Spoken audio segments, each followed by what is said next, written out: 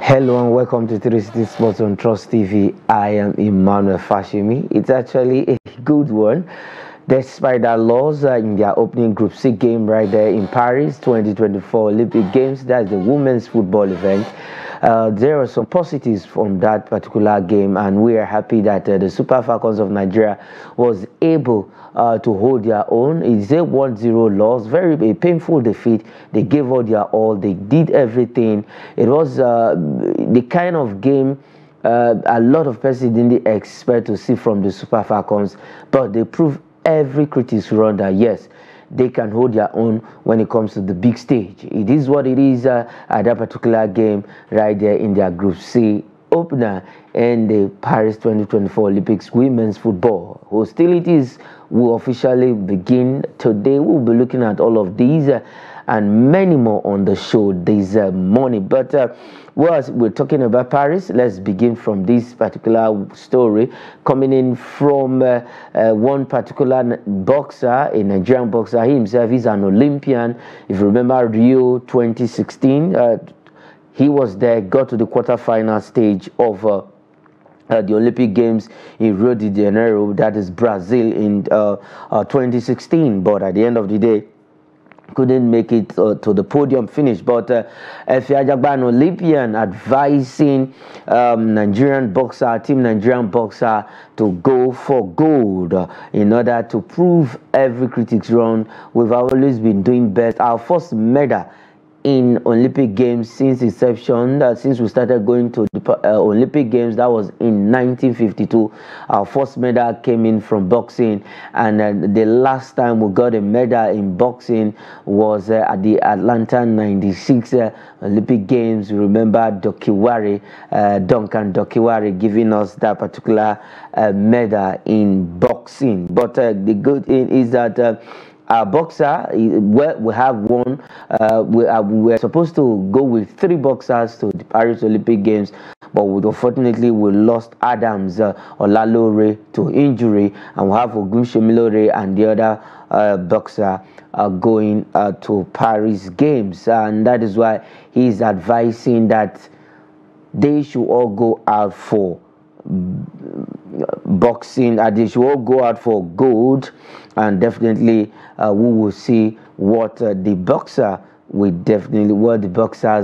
will do when event starts. We'll be looking at that also, and well, congratulations to all of the Team Nigerian athletes that will be representing us. We need to congratulate them first for making it to Paris Olympic Games.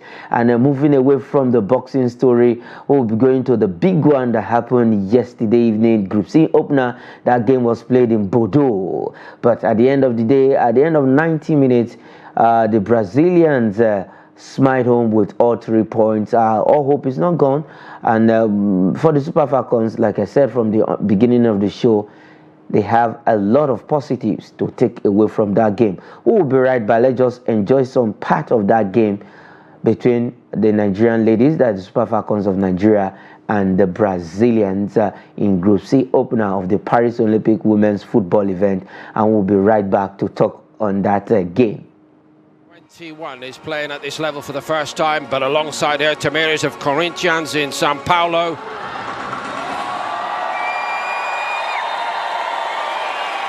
So the action underway in Group C as Nigeria meet. Come out here, and it's a corner, I think. Yes, that was some part of that game right there in Bordeaux. The Super Falcons of Nigeria, good one. Despite the loss, like I said, it was a positive game for the Super Falcons of Nigeria, and we cannot take anything away from Coach Randy Waldrum setting up that team.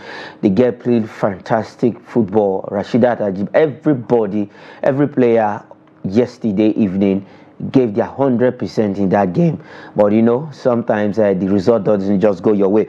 Joining me on the show this morning is Wilfred Shiando on 360 Sport. Wilfred, welcome to the program. You saw it all. You saw part of that game, and a lot of persons are saying yes, despite that defeat, Super Falcons did their best. Well, good morning, Mr. Fash. I think it was a long walk of e-luck and unwavering resilience. The girls, they gave their all. They came out. They gave good account of themselves. They gave the Brazilians a run for their money, but unfortunately, there was a little bit loss of concentration, which actually cost us the game. But I think with what they've done and what they've been able to gather from the encounter, they should be able to, take off from there. And if you don't get it today, it does not mean that you won't get it tomorrow. So it was, for me, if there's any word to describe their performance, I would say super proud. I was super proud of what they actually showcased. Okay, at least what they showcased, proud of them, and alongside, I know every Nigerian is proud of that team. But after that Matters goal that was ruled offside, and then in space of it doesn't go up to a minute, the ball went back into the net. What really went wrong at our back line?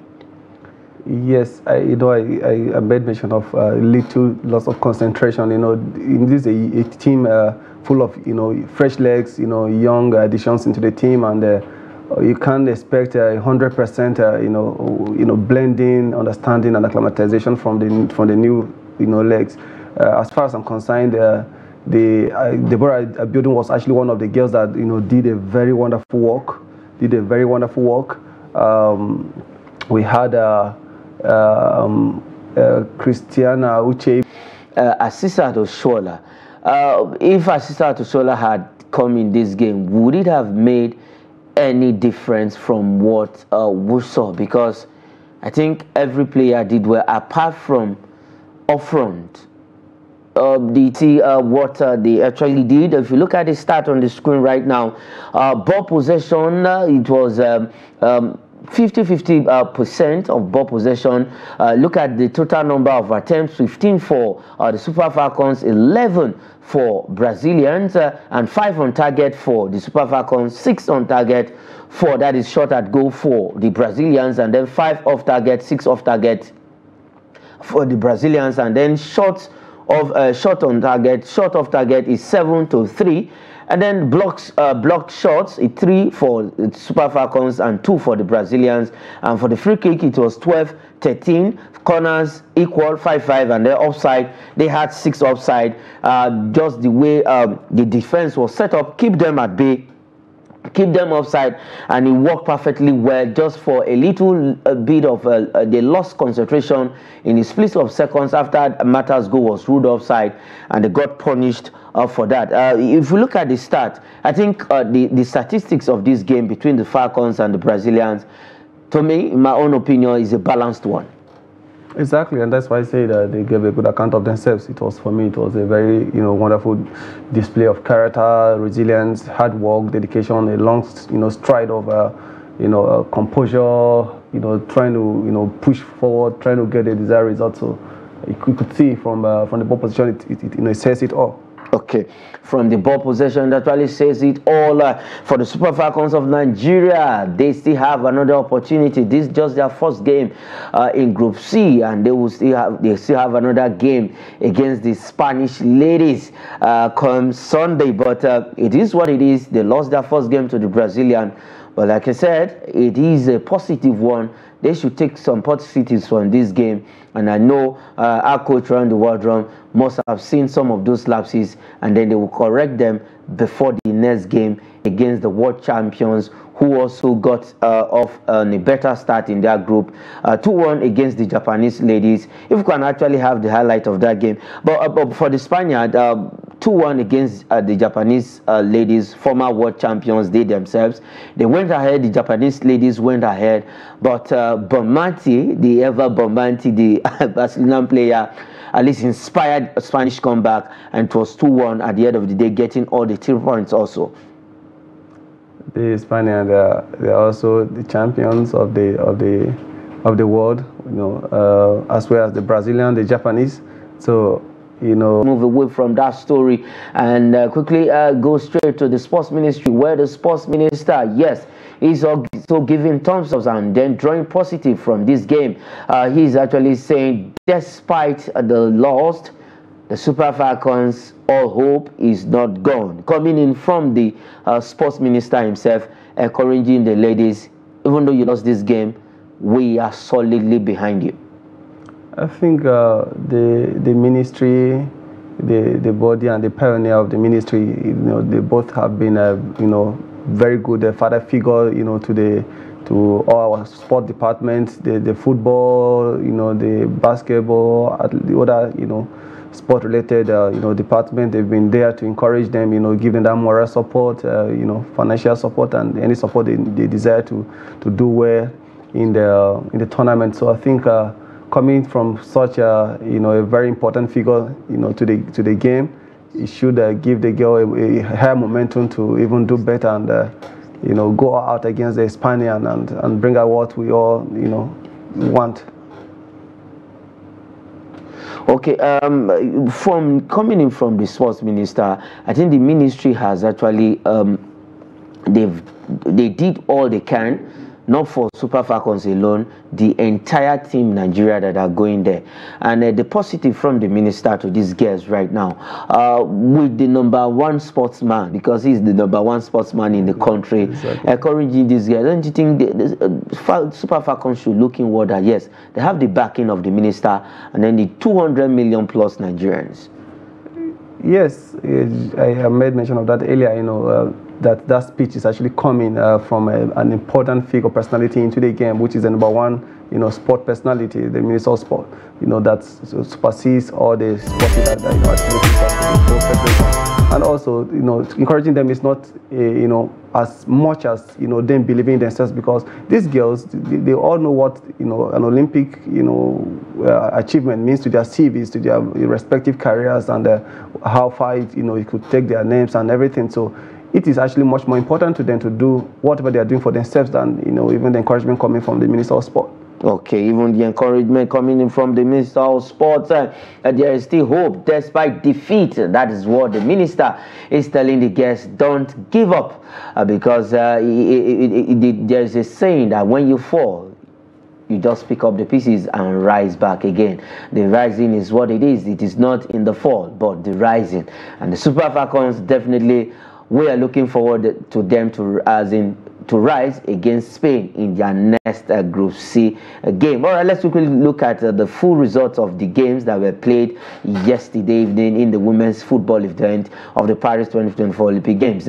We had the men starting theirs on Thursday, and then we have the women also kicking off football competition in Group A. Canada beat New Zealand 2-1, and then France, the host country, had to do all the job against the Colombian ladies. 3-2 it ended in favor of the host country. And then in Group B, both Germany trashed Australia 3-0. Australia, they were in our group during the World Cup 2023, and then United States also beating Zambia 3-0 in their own first game, despite the Zambian ladies getting a red card in the first half of that game.